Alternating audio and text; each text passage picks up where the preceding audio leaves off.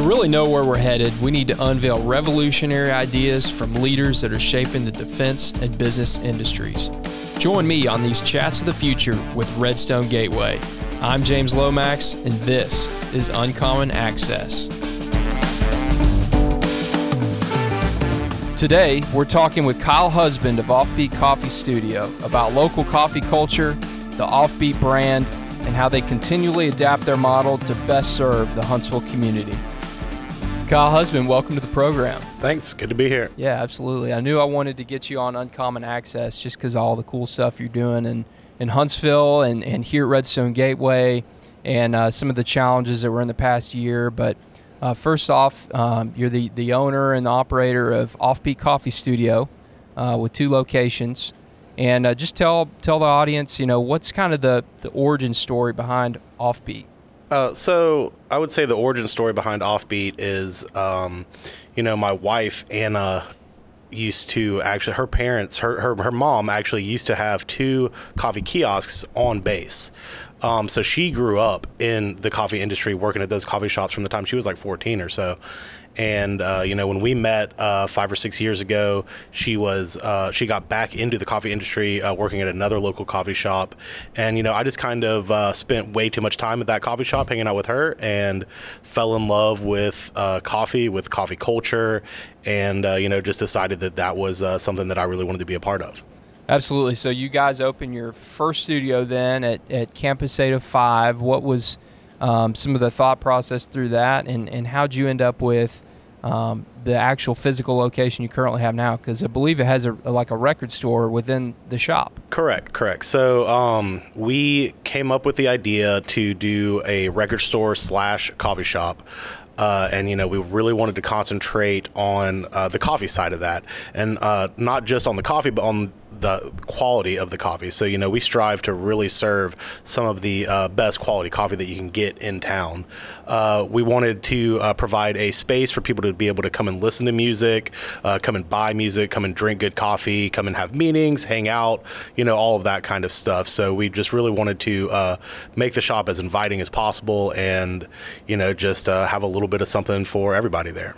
So you hit on, making the best coffee. I think a lot of coffee shops say that. So what is one of the things you think sets your coffee apart, and what really makes good coffee? I mean, what can you explain that to some of the audience? Well, there's a lot of science that goes into the act of brewing coffee. Mm-hmm. And, a lot of people don't really realize that we measure things down to, the 10th or the 100th of a gram with every cup of coffee that we serve. So, by doing that, we're able to keep things super consistent. We're able to really dial in the flavors that we want to get out of those beans and have those flavors be consistently brought forward and experienced by our customers.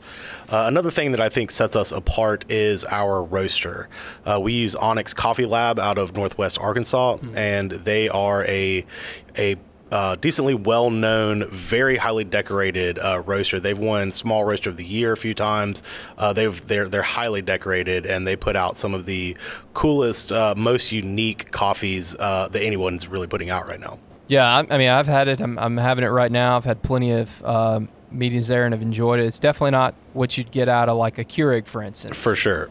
So I guess being in the coffee industry, do you kind of lament how the coffee convenience factors come into people's lives on, throwing in the Keurigs or the easy to get coffee? I don't necessarily lament it. I would say, it's a lot harder for me to go and drink those kind of, convenience focused coffees now because, I know what good coffee tastes like. Yeah. And to try to go and drink something out of a Keurig, it's not the most pleasant experience, but everybody everybody drinks coffee in their own kind of way. It's a very personal experience. If someone likes to make their coffee at home in a Keurig, I'm not going to knock them for that, but I would encourage them to come try some of my coffee and maybe have a little bit different of an experience. Yeah, absolutely. So, you've got the record thing going on. You've got some excellent coffee, unique coffee, and then you do have some food options. Yeah, we definitely have some food options. So at both shops, we offer a bagel-based food menu, and we actually get our bagels locally from Canadian Bacon Bread. They're a really cool bakery / coffee shop in downtown Huntsville.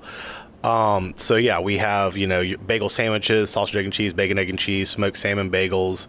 We also serve a few pastries from Good Company Cafe in South Huntsville. We've got muffins and cookies out here at our Gate 9 location, at the Redstone Gateway location. And then at the other location, we actually serve what they call drop biscuits, which are kind of like a mix between a biscuit and a scone. But for our Redstone Gateway location, we wanted to make sure everything was really grab and go and mobile, so people could be eating it on their way into work in the car. So we stuck with the muffins for out here. Yeah, so you hit on great point. Yeah, so your location at 805 is kind of your traditional coffee shop. You walk in, great atmosphere. People can sit down at tables. A little bit different concept here at Redstone Gateway. Still a great atmosphere, obviously, but you have the drive-through component. You have a walk-up window. What went behind adding that is one of your shops, and how has it been thus far? Well, it's been interesting. So it is a completely different kind of model than what our studio location at Campus 805 is. As you were saying, that's a full-on cafe where people walk in, order, and sit down and enjoy their coffee. Whereas out here, it is walk up and drive through only in a converted shipping container. So we're very small. It's a cool looking building. We've got the drive through. We've got the walk up. We've got a little bit of a condensed menu, just because we don't have quite as much room to be doing all of the crazy drinks and stuff that we do at our other location. But that being said, I think it works a little bit better for our clientele out here, who are mostly people that are going to work. That was a main consideration when we decided to come out here to the Redstone Gateway, is that the location is just so good. Being right outside of Gate 9, catching all of that traffic going into Gate 9, everybody going to work. It's been great. Obviously, this past year has had some unforeseen challenges with, COVID and all of that. And obviously there aren't quite as many people at work currently as there were, say, a year and a half ago or whatever. But we are very optimistic with, the companies on the base slowly bringing people back. And, I have never operated out here. I've always heard about this line that happens getting into Gate 9. I've never actually operated out here and witnessed that. So I'm really looking forward to when they call enough people back for that and to really, ramp up our sales there. Yeah, so what, obviously you hit on some of the challenges. I mean, just less people generally coming out to get coffee. What are some of the things that you at Offbeat did to adapt to COVID-19 back when you were in the midst of it last year? Well, we ended up cutting a lot of our staff in the very beginning. It was a really hard decision that in like March and April of 2020, kind of furloughed them. We did end up bringing all of them back, but it was really hard there for a while. It was just the ownership. Me, my business partner Drew, and my wife Anna were kind of the only ones running the shops at that time. And the Gate 9 location wasn't quite open at that point, so that was just the Campus 805 location. As far as adapting, obviously we've done a lot of upgraded cleaning protocols. We've gone through so much hand sanitizer and soap. It's absurd. Obviously, requiring everyone to wear masks. All the things a lot of the other businesses have been doing, we have also been doing. Yeah, so do you think that that Huntsville, maybe more so than other cities, was in a good position to weather COVID, or on the flip side of that, do you think Huntsville was in a worse position to weather COVID? That's an interesting question. Yeah. I don't really know if I have an informed opinion about that. I didn't really go to a whole lot of other cities during in the middle of COVID. I would say that as far as most challenges, Huntsville does seem to weather them a little bit better than a lot of other places due to the influence of the defense industry and the arsenal itself. I think Huntsville's done a really good job. I think all the businesses in Huntsville have done a really good job. It's been hard on everyone, and I'm glad we're coming out of it. Yeah, so I guess, COVID's coming to an end. I'm declaring that on this podcast right now, so that obviously means that it's happening. But all things considered, you're deep in the coffee business. I mean, you have a roaster, you serve unique coffees, you serve new flavors. So you're thoroughly in that business. What do you see the future of that industry? Are you involved in any industry organizations or associations or that kind of thing?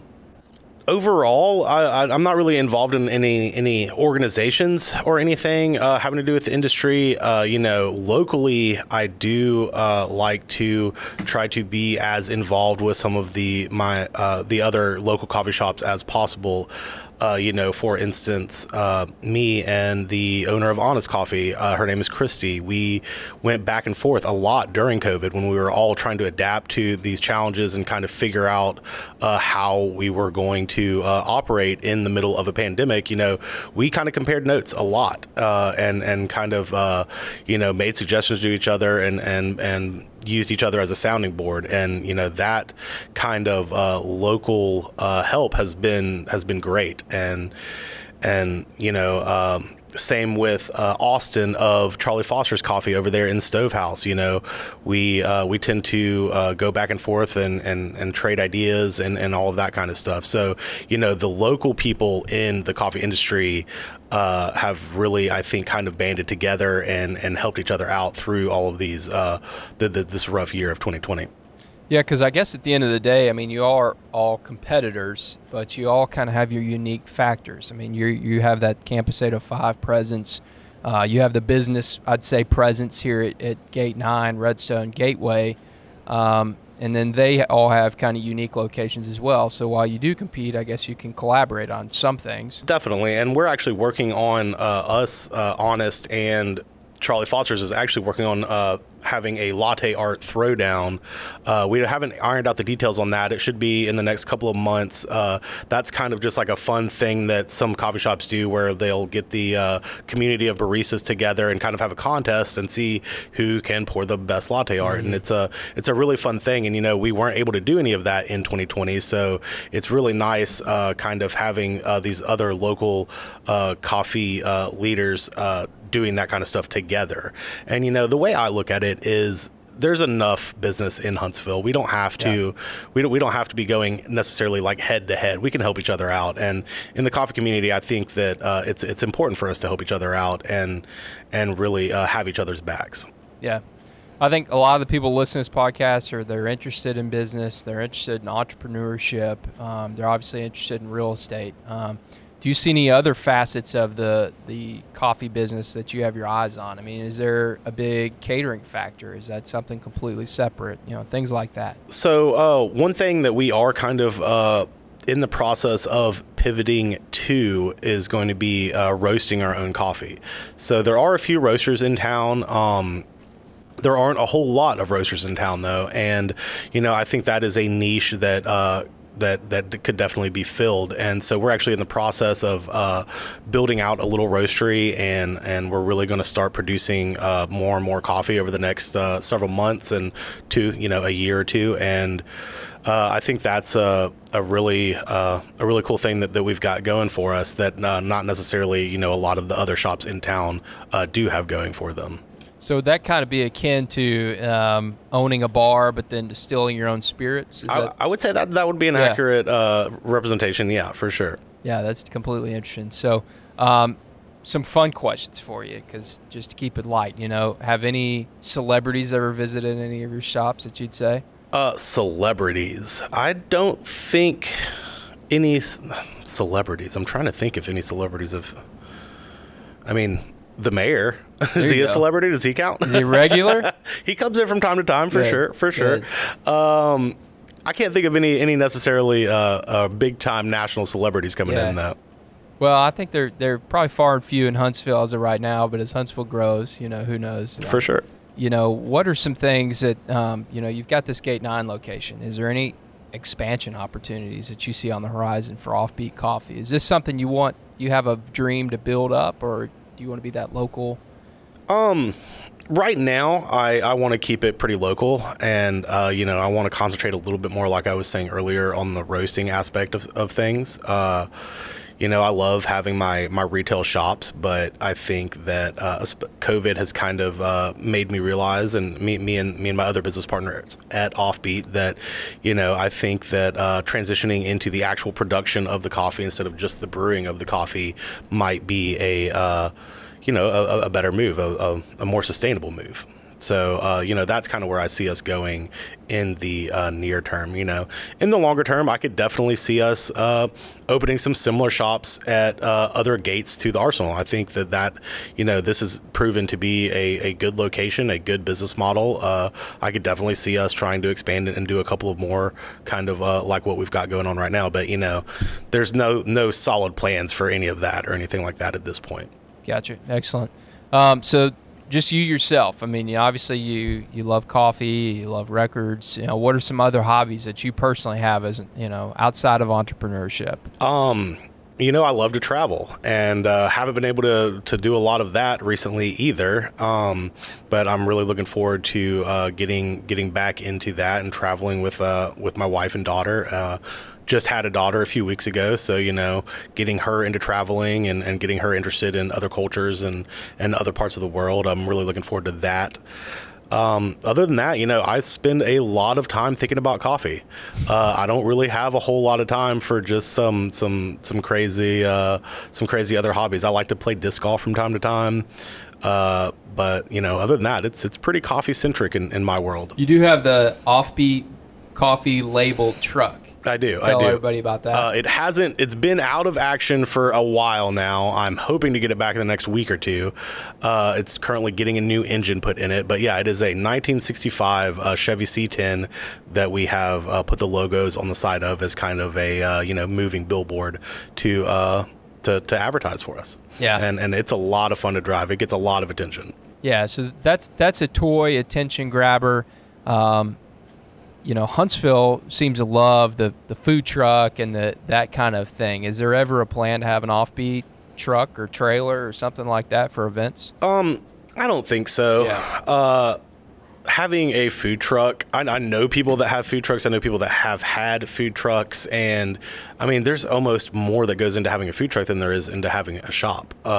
There's a lot more. It's mobile. You've got to plan. You've got to know where you're going, when you're going there, and all of that kind of stuff. And I just don't really see that as being something that I really want to get into. Honestly, yeah. I'll leave that up to the professionals. Got it. So you mentioned you have a newborn baby. Yeah. At what age do you introduce her to Offbeat coffee? That's a really good question. I would imagine that she is going to not remember a time that she wasn't spending time in coffee shops, because, I spend a lot of time in coffee shops, whether it's mine, whether it's, our local competitors, or whether it's out while my family is traveling. I like to see what other people have going on, and I always try to go to as many coffee shops as possible, and I don't really see a way around her not knowing a lot about coffee from a very early age, Put a little coffee in the bottle. Yeah. No, I'm trying to get her to sleep at this point, so maybe not. Okay. I guess so. I did have a question that's something you brought up, and that was your collaboration with some other cafes and bakeries in the area. So Canadian Bacon and I believe Good Cafe. Good Company Cafe, Good Company Cafe. So what created some of those collaborations, and what went behind the decision making on those? Well, as a local business, I think it's important that I support other local businesses as much as possible. And I could easily go to Costco or Whole Foods and pick up pastries, but there's nothing unique about that. There's nothing, anybody can do that. And, I think having some of these relationships with these other bakeries and cafes and small businesses in town is very important to the small business industry as a whole, especially in Huntsville. We tend to try to collaborate with other small businesses as much as possible. I mean, we've done collaborations with Goody Vault, which is a vintage clothing company. We've done collaborations with Dapper Dude, which is a company that makes high-end bow ties and dress apparel for men. We've done collaborations with a few different flour companies in town, obviously with Good Company Cafe, with Canadian Bacon Bread for our bagels. We are always trying to reach out to other businesses to find ways to collaborate and kind of boost each other up. So what goes behind that? I mean, is it just a relationship that you had, or you saw a product you liked and you went in there and said, we want to work with you? So it really just depends on the individual business. As far as what we serve in shop, Good Company Cafe has some of the best pastries in town, in my opinion. So that was a more of a, we saw the product, we tasted the product, we wanted to go carry that product in our shop. As far as Canadian bacon, it's kind of the same thing, but we also had a personal relationship with Daniela, one of the owners there. She actually did some interviews with us on, she is part of No Huntsville. So we used to do some interviews and stuff with her. So that's kind of how we got that relationship going. As far as Manny from Goody Vault and Derek from Dapper Dude, they actually started coming into the coffee shop. And, those relationships were, I think, forged in Offbeat, like in the actual cafe. They just kind of became regulars and started talking to us, and we thought that we could help each other out there. Absolutely. So how do you collaborate with a clothing brand, for instance? What did some of those events look like? So they would come in and set up, racks of clothes, and we would advertise it. They would advertise it. We would have a special drink or something like that to help bring people in. And, they would have some sort, if they buy, X amount of clothes and they get a free drink or whatever it may be. But yeah, just kind of trying to drive, my clientele, my customers that may not know about these clothing companies to these clothing companies, and vice versa, having their clientele that may not know about Offbeat coming into the shop to see them and potentially buying some coffee and whatnot. So you mentioned special drinks. So what goes into building a special drink, for instance? I mean, you have a lot of unique stuff, cereal milk lattes, things like that. Who's the mastermind behind some of that, or is it a team effort? It's a very much so a team effort. So the cereal milk lattes, that kind of came from me and my wife. We wanted that to be a permanent menu. That's just something kind of fun, especially in the beginning. One of Offbeat's goals was to make craft coffee, super high quality coffee, a little bit more approachable to people that don't necessarily know a lot about coffee or the coffee industry. We wanted to make sure that we weren't coming off as being like snooty or anything like that. And we thought things like a cereal milk latte is kind of nostalgic. It's something that not a lot of people have tried, and it's kind of a gateway to get people to come in and try our coffee that maybe wouldn't otherwise. But, we also put on seasonal menus, and our seasonal menus are usually created by our baristas. So, our baristas will come up with drinks. Everyone will try them and kind of vote on what ends up getting put on the menu.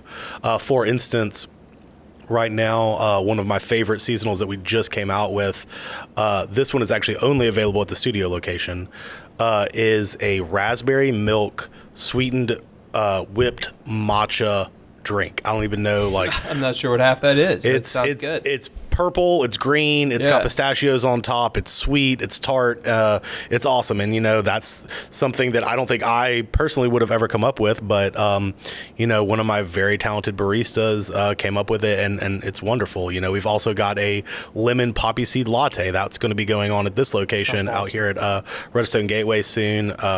We've got a lot of fun stuff going on, and like I was saying, I owe a lot of that to my employees, my baristas, and their creativity.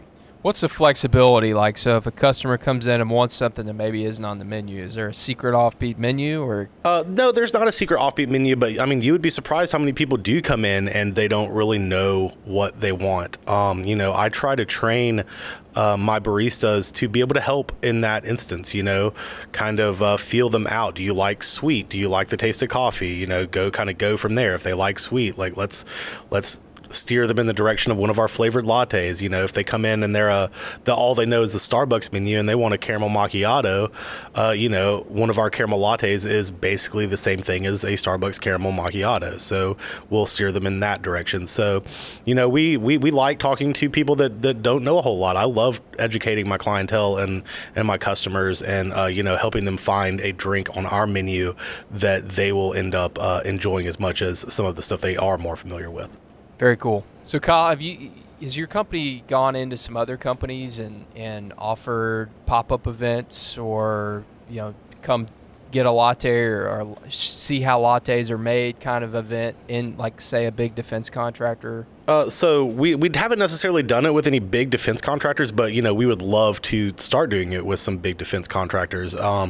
We do offer some services where we will come in at your event or your party or whatever it is and set up an espresso machine and make lattes and cappuccinos and things like that, serve iced coffees, really have a limited menu, but kind of whatever the client wants, we can definitely do that kind of stuff. And I really enjoy doing that kind of stuff because that kind of goes back to what I was talking about earlier, you know, kind of educating, you know, the greater Huntsville area on kind of what we have to offer, and, you know, some of the higher quality offerings that we have.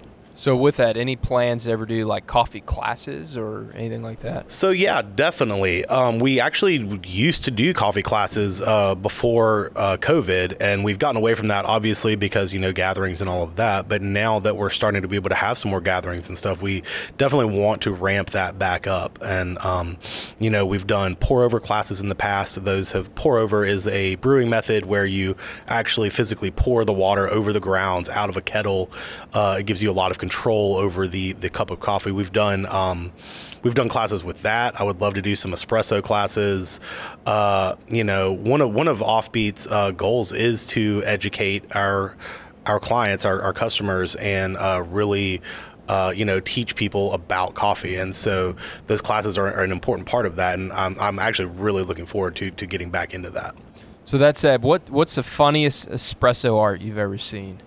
Latte art. The funniest? I don't know about the funniest, but I actually do. One of my baristas actually made this yesterday, and I thought it was really cool. It is a rabbit. That's good. So yeah, we'll have to pretty cool stuff. We'll have to get that image and put it here to share with the audience. That's awesome. But yeah, you know, as far as latte art, like I don't know if funny is the right word, but you know, there's a lot that goes into that too. I would love to have some classes on that. People are very interested in, like, how do you do that? How do you pour the milk? I'm just pouring milk in a cup. Like, I don't know. But yeah, I would love to do some classes about that, and really just anything that the general public wants to know. I would love to be teaching classes on that. Good stuff. Well, is there anything that you want to say to the people that are listening to Uncommon Access about your brand or? I mean, I think we've covered a lot of it, you know. Go out there and seek out good coffee, whether it's from Offbeat or some of our other shops in town. There's a lot of good coffee in Huntsville, and, you know, go check it out. Awesome. Well, thanks for joining us, Kyle. Yep. Thank you. Thank you for listening to this episode of Uncommon Access. Our podcast is produced by Redstone Gateway, where the future works. You can find Uncommon Access on major podcast platforms such as Apple Podcasts, Spotify, Google Play, as well as on YouTube. You can find out more about Uncommon Access on redstonegateway.com/podcast. Special thanks to our recording location, the Rocket City Tavern. We'll see you soon for another chat of the future.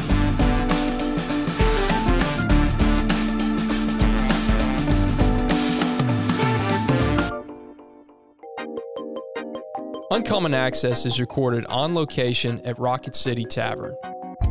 The tavern is conveniently located outside Gate 9 at Redstone Gateway and serves up delicious food with an unbeatable atmosphere. Rocket City Tavern is where history and people meet for great food and drinks.